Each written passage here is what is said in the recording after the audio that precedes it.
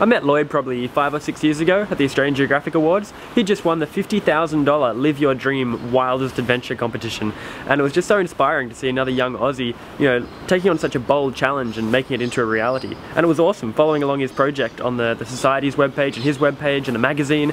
You know, it's really, really cool. So if you're looking for someone who can inspire people through their creativity and has a sense of adventure and a link to the outdoors, then absolutely, let's bring him home.